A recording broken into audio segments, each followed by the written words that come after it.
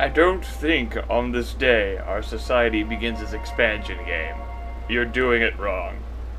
Hello, folks. Welcome back to Let's Get On With It Galactic Civilizations 2 Twilight of the Arnor, where we now rank 3rd in the power ranking of top 12 most powerful civs. The Terran Alliance is 4, which makes me wonder, everybody else fucking sucks. Oh my god. Seriously? I mean, I just took their capital, and really? Tits or get the fuck out, children. Tits or get the fuck out. Alrighty. So, last time we left off, we were pretty much clubbing the shit out of our opponent. Very happy about that. What do we have here on this planet?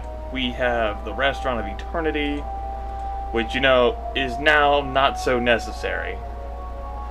Although, I mean, that 20% bonus stacks on with all of my influence gaining features. So all of that new influence I gained from having the planet Earth. Yeah. You know, I've just been thinking, though, I haven't really built any of the other technological capitals, like an economic capital and a technological capital. I should do that. You should really look to try and specialize your planets to what produces the best, and likely that does not involve you sticking all of your capitals on one planet. However, I'm a bit of a soft spot. I have a bit of a soft spot whenever it comes to promoting the home planet, and I will usually make in-game sacrifices of efficiency and whatnot just to improve the home world. It is with that in mind that we will be increasing the economic bonus and also research. We'll be sacrificing 2 research centers to do this. Planet will just have to get over it. If I could, I'd more than love to relocate these buildings, diplomatic translators, to a smaller planet where, you know, there are few spaces, so it doesn't. I mean, I've got to make the most use of those tiles somehow. On huge planets, I mean, you want to try to get the most bang that you can, and having these does not really help you get that said bang. But at the time, you know, the diplomatic translators and the Galactic Bazaar were extremely useful, and I felt I needed those, and so the Restaurant of Eternity. It's hard for me to say how successful I would have been in this game without those, because I only had one planet. Now, if I had, you know, fixed things right, so I actually had 2 habitable planets in my system, well, there you go. But then this would have fewer spaces, so what the fuck. I could have rigged my planet to be like a class 50 planet. Ho ho ho ho ho. Okay, folks.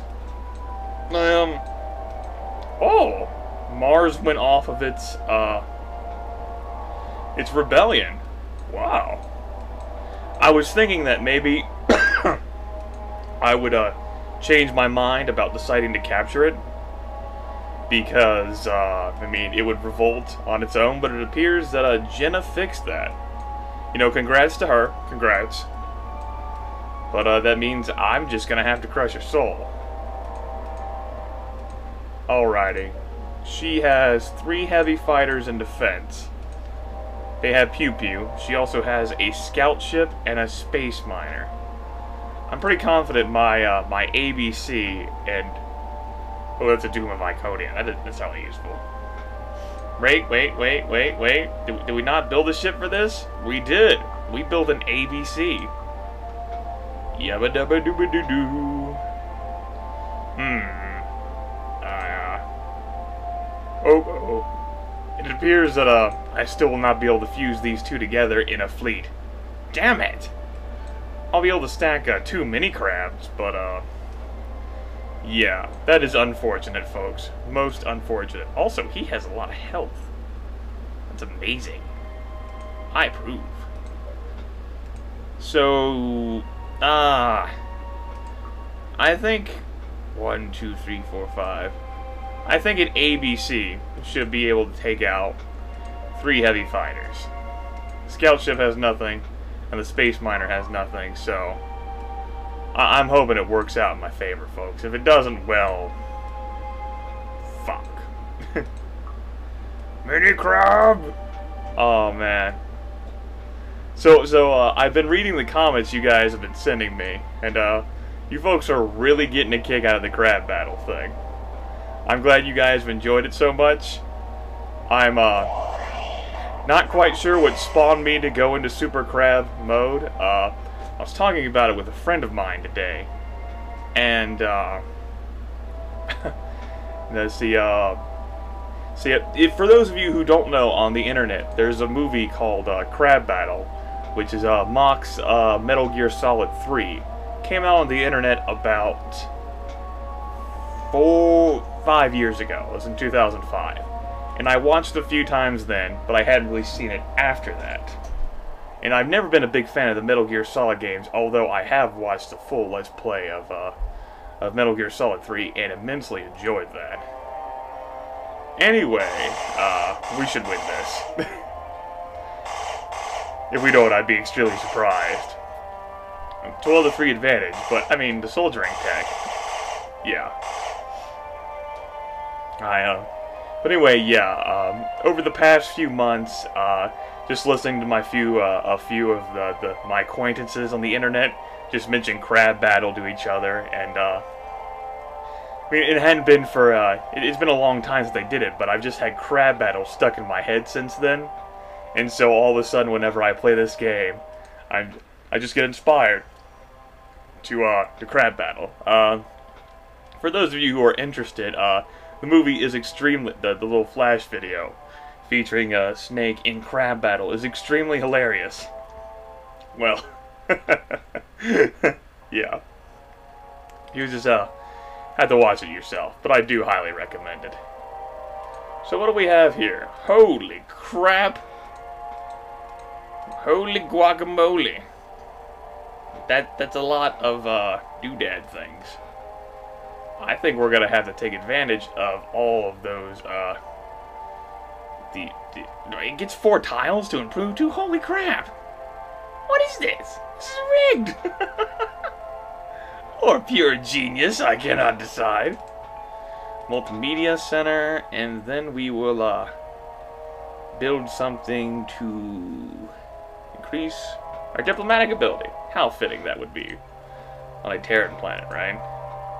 It's gonna take 62 weeks, but 62 weeks is better than no weeks. We should also, I think I'll get rid of this starport and instead build another manufacturing center. Seems like it'll be reasonable to me.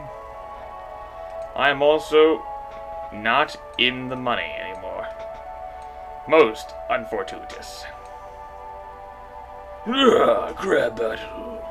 1, 2. How well did he do? Oh, wow. Also, it appears I forgot that, oops.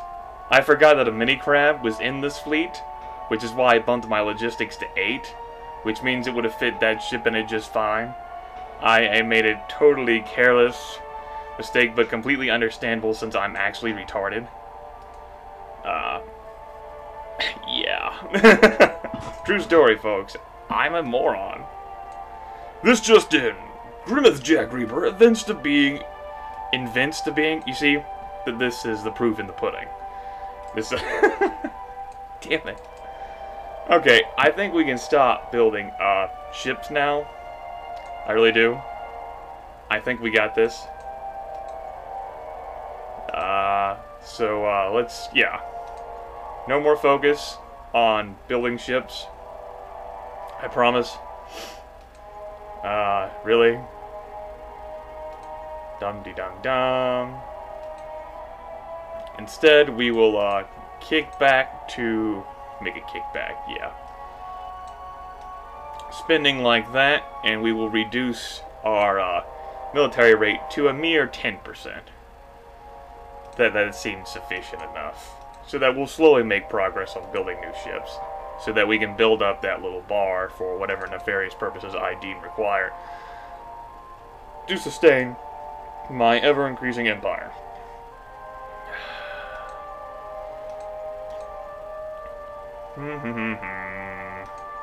This has one more class.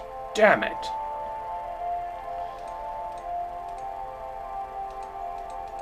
Let's just, I'm just calling through planets, looking to optimize, folks. Armor battle crabs in 154 weeks.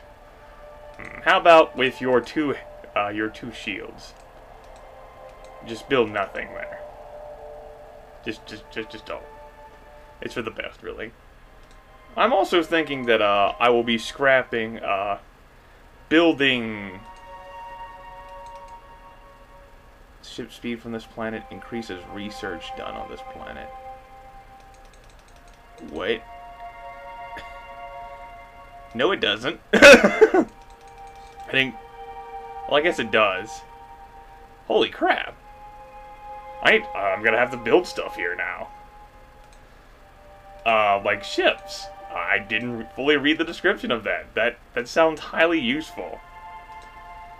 We're also going to, my thought was we're going to turn these research centers here and the cultural exchange centers to further increase the influence points that I, acquire from this planet. Also, woohoo! Another civilization capital! I'm awesome! We definitely need to work on building some ships here. No we don't. 10% expenditure does not really help on that. Let's finally end the frickin' turn. Whoa! Whoa, horsey. Whoa. I don't know where the hell you think you're going. But, I do not approve. Your fleet? Oh my. Appears, my computer feels like being, slower than usual today. But, you know, at least it's functional. It's hard to ask for much more. I can just go ahead and destroy these, I think. Or, I mean, they could culturally revolt as well. They should. Yeah, so I'll keep them there for the time being. Have this guy go over this shit on Earth. Sit on, haha. He appears to be targeting your fleet? Or she, rather. I reckon they're at war. Holy fuck. That is a clusterfuck there. But it looks cooler than whenever the Iconian Refuge was in the mix. The Terrans are at war with everyone except for the Dominion of Kor and the Draft Legion. The Yor are at war with... Damn. The Yor are gonna... The Yor will... Well, then again, the Yor are still at war with 3 other civs. The Altarians and the Taurians are still dominant. Or they've gained their dominance against him. See, look at that. The Altarians and the Taurians are those green and blue bars there. And I am 3rd. Economy-wise, whoa. Research, whoa. Influence, oh yeah, folks. In population, with 3 civilization capitals at my disposal, I should be able to handle population growth. Fine, just fine. Probably not going to be able to get that influence resource back. Unless I believe! I'll build that, and hopefully I'll be able to make something out of it. Anyway, I think I'll actually get on with killing these guys. Although, I may just as easily leave the Yor fleet to deal with them. Holy crap! Damn! Mass drivers can be extremely powerful, folks. But, if or when I ever get around to fighting the Yor fleet, the Yor collective, I have enough armor research done that I can deal with that. Very finely. Very finely? Whatever. I'll just kill this thing and be done with it. Thank you. Awesome. Woohoo! The ABC leveled up. Alright, ABC, just go back to the planet. Huggles and Rainbow Kittens. Woohoo! Another ABC. Do you know your ABCs? I know my ABCs. They are awesome! Awesome, awesome. Bottle crab. I forgot about these. Oops. Well, next time I will hopefully not forget about the rest of my military. I'll probably have to go own somebody with it. Who knows who it will be? Stay tuned.